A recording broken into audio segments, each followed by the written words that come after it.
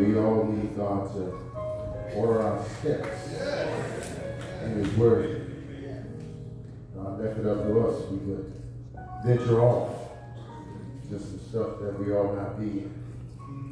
So we thank God for ordering our steps. We thank God for just being able to be here today. And we certainly want to praise God again for our ushers ministry, for our ushers ministry leadership, all of those on the program, the planning committee. Most of the time we have these special day recognitions, they ask a guest preacher to come in. So I was surprised when Miss Peggy had came to me and she said, "No, we want you to preach for Ushers Day." I was like, amen. Glory to God. And so we thank God and we praise Him for the opportunity, as always, to be able to stand and to speak. I was looking up in the balcony. I was looking to see if Brother Elliott Smith was here, because I know he jokes me when I say this sometimes, because he thinks I just be joking when I stand and say, "Man, I'm tired." But I'm really, really tired. I'm not joking. It has been a whirlwind of a week here at Mark Street. As I heard me say, we preached 2 funerals, went to another meetings all day on Wednesday. I had a class that I was in Thursday from 9 to 5. I rushed home, changed, went to my daughter's first football game. We got to the game, we got rained out.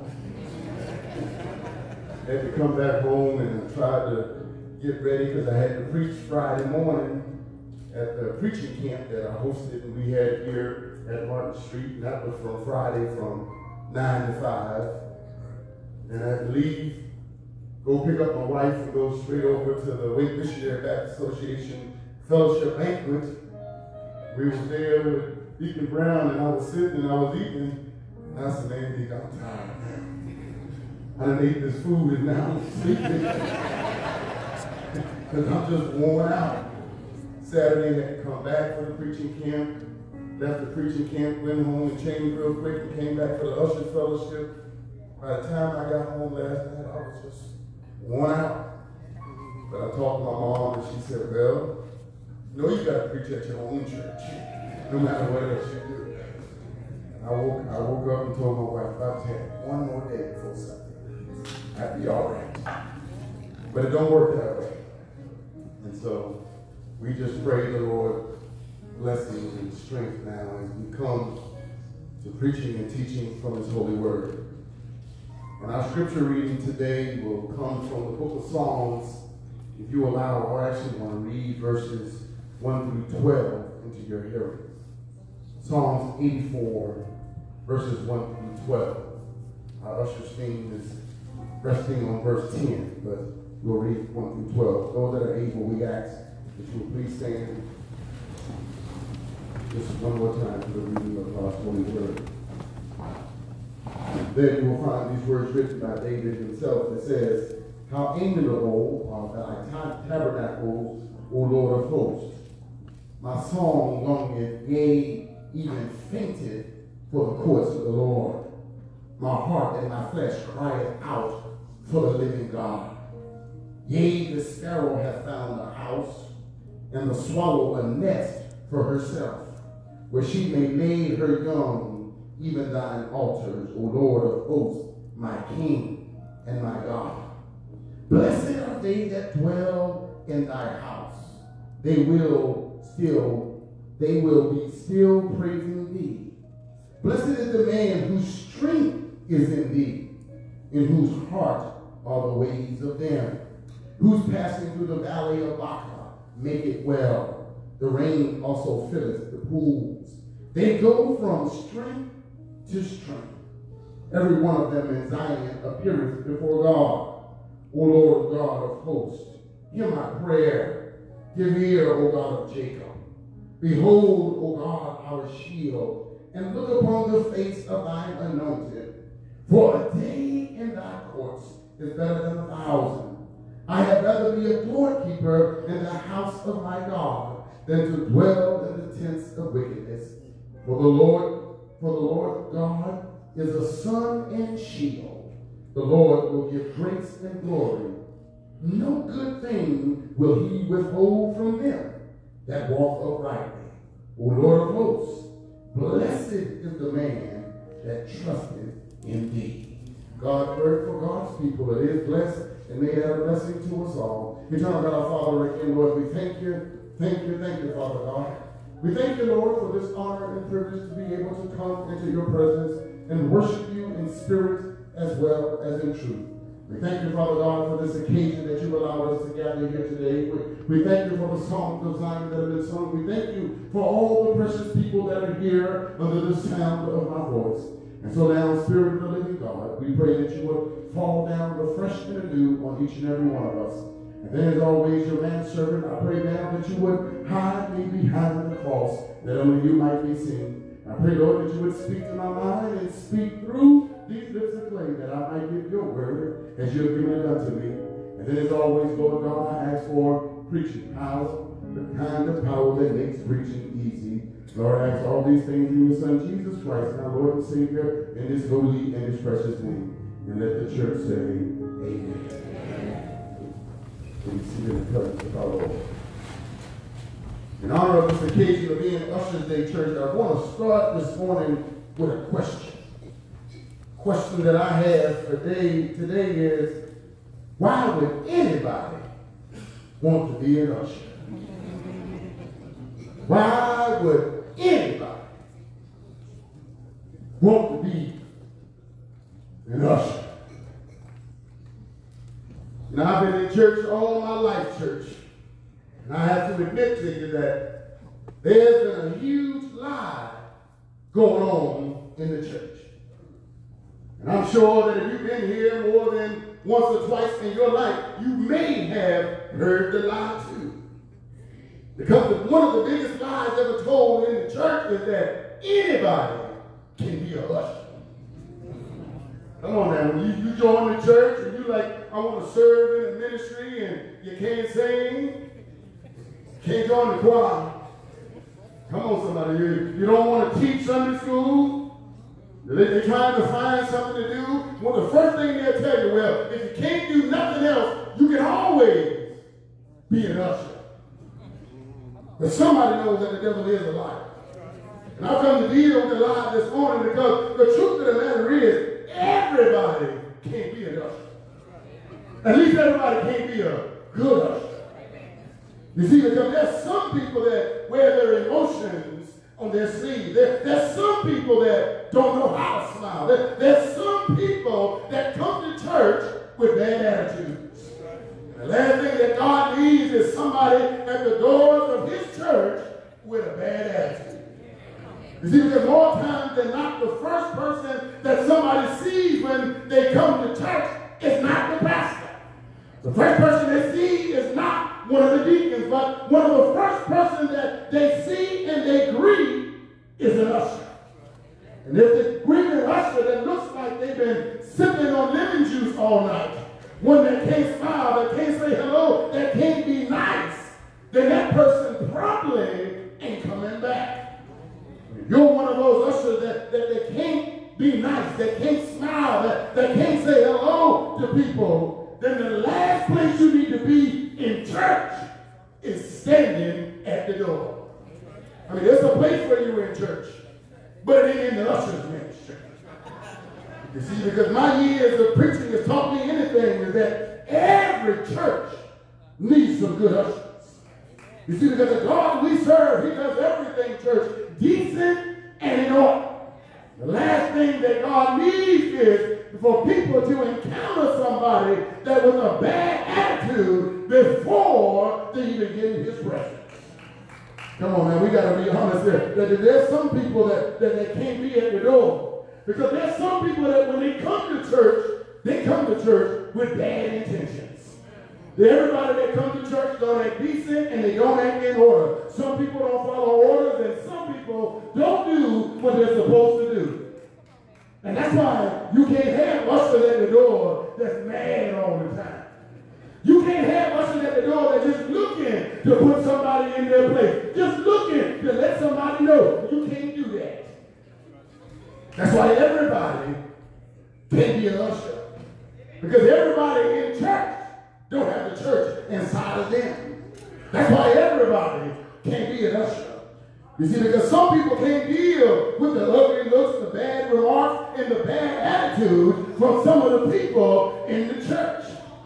There's some folks that they ask you to move, you got to move, because if you don't move once, they might not ask you twice. There's some people that's had a long, hard week, and they just looking for somebody to get on their nerves. They're just looking for somebody so they can set them straight and put them in their place. And you got to be careful when you're dealing with those ushers. Come on, man. There's some ushers that believe in turning the other cheek, but then there's some ushers that don't mind telling you exactly what's on their mind. They don't mind telling you where you can go and what you can do in the name of Jesus. You're one of those folks that don't mind telling folks off, that are quick tempered and don't know how to have a smile on your face. Again, the last place you need to be in church is in the usher's ministry. And so the next time somebody tells you that lie, that anybody can be an usher, you ought to stop and tell them, no, not everybody can be in the usher's ministry. There's some folks that tell you, when they come to see you and tell you they want to be an usher, you ought to tell them, I thank you for wanting to serve the Lord, but this ain't the ministry for you. In the name of Jesus. So again, church, when we ask ourselves the question, why would anybody want to be an usher? I believe the best place to find the answer to that question is in Psalm 84. Because Psalm 84 has been called the usher song. It's in this song that David provides the motivation for anybody who believes they want to be an usher. And each motivation, David sums it up, church, with a blessing. Because just like there's a blessing in being a servant, there's also a blessing in being an usher. So if you're an usher, don't let somebody minimize your service to the Lord. Don't let somebody tell you that what you're doing is not as important. Don't let somebody tell you that it does not matter, because it may not matter to them, but it does matter to God. You see, because God is not looking at the size of your service or the location of your service, but God looks at the faithfulness of your service. That's why I tell folks that if you are going to be an usher, make sure you're on time. Make sure you're in the right uniform. Be where you're supposed to be. Do your job and be the kind of usher so that when you see Jesus, he will say to you, well done. You don't have to be a preacher in order for Jesus to be pleased with your service. You don't have to ever sing a solo. You can be the kind of usher that don't ever cause no problems. And God will be just as pleased with your service. So again, for those of you that might be wondering and asking yourself, why would somebody want to be an usher? Believe that David shows all of us a few things in this text that might give us the motivation for why somebody would want to be an usher. The first thing that he teaches us is that for the ushers, they find shelter in God's house. You see, as the psalmist starts this song, church, he says, his soul longeth, his heart fainted, and his flesh, it cries out for the living God. And not only that, but he describes, he said, look here, God, even the sparrow and the swallows have found a place that they can call home. So if you're wondering why the psalmist would want to be a doorkeeper in the house of the Lord, it's because in God's house, he had finally found some shelter. He had finally found a place that he could call home. And we know, church, that David was searching for this place that he could call home, because in Psalm 27, he said that the one thing have I desired of the Lord, that I may seek after, that I may dwell in the house of the Lord all the days of my life. My friends, I don't know about anybody else, but like I said, there are some weeks when I can't wait to get to church on Sunday morning, because after going through the week, I just know that if I can just make it to my Father's house. And sometimes when I think about going to church, I want to say to somebody, come and go with me to my Father's house. Why? Because there's peace, there's happiness, there's joy, there's a blessing, and there's shelter in my Father's house. You see, the psalmist said, blessed are they that not just come to the house of the Lord. But he said, blessed are they that dwell or find a home in the house of God. And church, I just believe that it's a blessing because no matter what else is going on in God's house, you ought to always find the saints of God praising God. Why? Because in God's house, you finally can find some shelter. And I'm not talking about shelter from the weather. But somebody here knows that when you come to God's house, you find shelter for everything that's going on in life. That's why the psalmist said, when you get here, you ought to come in with only one thing on your mind, that's praising God. Because when you come to God's house, this ain't the time to be worried about how you're going to pay your bills, or worried about what the doctors are going to say, or worried about what's going to happen on the job on Monday morning. Because when you come to God's house, you ought to enter his gates with thanksgiving and enter his courts with praise. Because when you get here, he'll shelter you from the rest of your life. See, somebody knows that as long as you're in God's house, you don't have to worry about the weapons that are being formed against you. Because God has promised that as long as you're in my house, they shall not prosper. And I don't know how y'all feel about it, but it's good to know. And I'm mighty glad to have found some shelter when I get to God's house. Because not only have I found shelter, but I found safety, and I found a refuge. And I found it all when I get to my Father's house. So if you are an usher, then you ought to be glad to be standing at the door. You ought to be glad when it's your Sunday to serve. Because when it's your time to serve, you get to come to your Father's house, and God has made you a promise that your labors shall not be in vain. God will shelter you from everything that's going on in your life. But the next thing that David says, for those that are ushered in God's house, he said that you will find strength in God's house. Psalmist said, blessed are they whose strength, Lord, is in thee. And he said, those that are going through the valley of Baca, he said, they'll make it well. The reason the psalmist said that they would make it well is because he said that they'll be going from strength to strength. What the psalmist was saying is that all of us, we're walking through this thing called the valley of the shadow of death. But some of us, he said, you're coming to church every Sunday, and then you're leaving here going through the same old mess. And you're dealing with the same old stuff. And he said the reason that you're dealing with it is you keep on thinking that you can do it all by yourself, and you keep on thinking that you do not need the Lord on your side. But the psalmist said that the reason that he was excited to be a doorkeeper in the house of the Lord is because when he got to God's house, he found his strength. And he just didn't find his strength, but he said, look, as long as I'm in God's house, I keep going from strength to strength. Because as long as I'm in God's house, when I get weak, he said, then God is strong. I'm sure that somebody here can testify that somewhere along life's road, you can say, yes, I got weak. I got tired, I felt like quitting, and I felt like throwing in the towel. But God, somehow God was able to show up, and God was able to give me the strength that I needed just to keep on going just a little bit further. You see, church, because sometimes God will allow you to go through something, not to tear you down, but God allows you to go through so he can build you up. Because sometimes God has to bend you before he can mend you, shake you before he can shake you, and break you before he can make you. But I thank God every day for the shaking and the breaking that has taken place in my life. Because I realized that God just wasn't shaking me, but he was making me and making me stronger than I ever was before. You see, somebody here knows that you never really know how strong you are until you've been through something. You never know how much you can take until God has put something on you. And no, he'll never put more on you than you can bear, but God will put a little something on you. God ain't putting it on you because he's trying to weigh you down. No, God is trying to build up your faith muscles. God is trying to make you a little bit stronger. God is trying to help you get through some stuff that's coming your way that you don't even know about.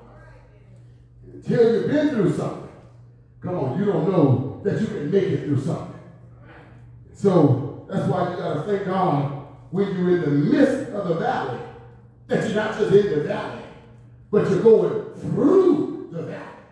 Because going through the valley gives us the impression that sooner or later I'm going to come out on the other side. And somebody here can testify that when I came out, I was much stronger, much wiser, and much better than I was before I ever went in. Again, somebody here can testify that it was a long night. And they can say that, yeah, weeping will endure for a night. But thank God that weeping don't last always, because joy does come in the morning. And the reason joy comes in the morning, church, is because if God allowed you to make it to another day, that means the grace that God gave you for yesterday was for yesterday. But the fact that he woke you up this morning means that God has given you some more grace and some more mercy. And the first thing you ought to do is you ought to thank God that he woke you up this morning. Even if nothing else go well in the rest of your day, the fact that you woke up this morning means this is a good day. All I can say again to the ushers is the next time you're standing at the door, don't just see yourself as an usher. Don't just see yourself as a doorkeeper, but see yourself as a gate that God is swinging open to give access to his people so they might come inside and be in his presence. See, because when God sends his people to the church, you don't know what they've been going through. You don't know how much it took for them to get up and make their way to God's house. And the last thing they need to encounter when they get here is a bad usher. I've been dealing with mean, nasty folks on the job all week. I don't want to deal with them at church. I've been dealing, fussing and fighting with folks all week. Now I got to fuss and fight with an usher because you want me to sit here and I want to sit there. I just want to be in God's presence. Sometimes you don't know what a smile on your face does for somebody. Sometimes you don't realize what a good morning, how you doing, God bless you, does for somebody. Because there's some people, the smile they get from the usher might be the only smile they're going to get today. The warm greeting they get from you might be the only warm greeting they had all week long. Because some people come to church with the expectation that I'm going to church so I can deal with what I've been going through all week. Come on now. Tell the truth. After all the stuff I've been going through this week, Lord, I'm running on zero right now. I just can make my way down to God's house. When they see that usher ought to be like, welcome. Yes. You come to the right place this morning. You come to the place where you can be renewed, revived, refreshed, refilled, and redeemed. Welcome to God's house. We ought to see this at the filling station. When people come here running on empty, running on fumes, it ought to be the usher that says, welcome. We've come to the right places.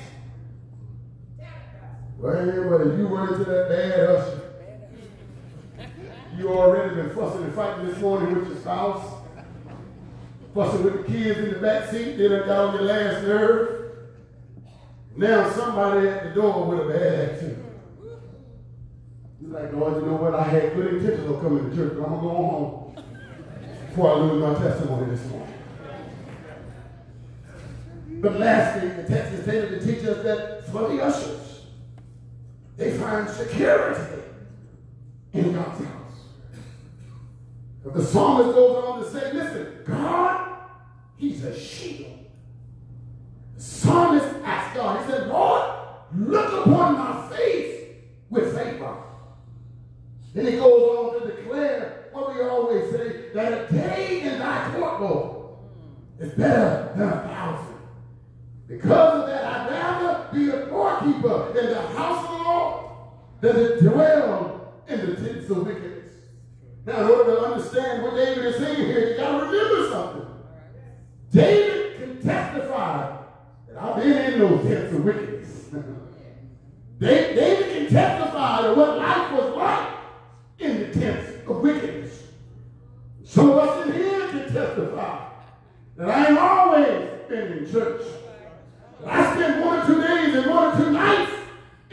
tents of wickedness. When I thought I was getting, I really didn't get it. What I thought was so much fun, I found out that it wasn't fun at all. Now that I'm in God's house, I come to God's presence, I found that God will supply all my needs. So I'd rather be a doorkeeper in the house of the Lord. He said that to dwell in these tents of wickedness. David was reflecting and remembering what it was like when he wasn't with the Lord. David is remembering what it was like when he was a soldier in Saul's court. While he was there, he had to watch his back. He had to sleep with one eye open, and he had to run for his own life. David was remembering what it was like to have his own son to turn on him, to try to take him out. So if anybody knew about the security that you find in God's house, David knew about it. And that's why again in Psalm 27, he would say, in my time of trouble, he shall hide me in his pavilion and hide me in the secrets of his tabernacle. Shall he hide me? See, because David knew that as long as I'm in God's house, look, I know that everything is going to be all right. He knew that even if his mother and his father were to forsake him, that the Lord would take him up. And so all I can tell you, church, is yes, you may be walking through the valley of the shadow of death, but you don't have to fear no evil, and you don't have to fear nobody else. Because even when you're going through the valley, God said he'll be your rock, your sword, and your shield. And when your enemies come upon you to eat up your flesh, he will make sure that they stumble and fall. You see, when you're in God's house, he'll put a hedge of protection around you. He'll fight your battles, and he'll take care of you. But not only will God take care of you, but God will have you saying that can't nobody do me like Jesus. Oh, can't nobody do me like the Lord. Again, I don't know about anybody else, but it's good to know that when my enemies are after me, when my enemies are trying to take me out, that all I got to do is make my way down to my Father's house. Oh, that sounds familiar to some of us in here. It sounds like all you got to do is make it the home base. Some of you all grew up before the time of video games and we had to play outside. And you know that all you had was room to run.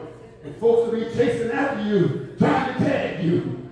And all you had to do in order not to get tagged and not to be it was to make it the home base. Come on, somebody. I know that's a little less sophisticated than what y'all are used to, but that's all you had to do was run around and find your way to home base. Because you knew that if I can ever make it to home base, I know that I'll find safety, I'll find security, and that everything is going to be all right. The enemy may be after me, but they can't get to me as long as I'm at home base. And I don't know about anybody else in here, but I feel like there have been times in my life when the enemy was touching me and I was it over and over again. Because in my life it felt like I was dealing with one thing after another. Because if it wasn't my finances, it was my family. If it wasn't my family, it was my friends. If it wasn't my friends, it was my faith. And I just thank God that I was able to make my way to home base. And when I get here on Sunday morning, I'm not worried about somebody trying to touch me or tag me. Why? Because God will put you in a place where your enemies can see you, but it just can't tag you. You can look at it and say, I made it.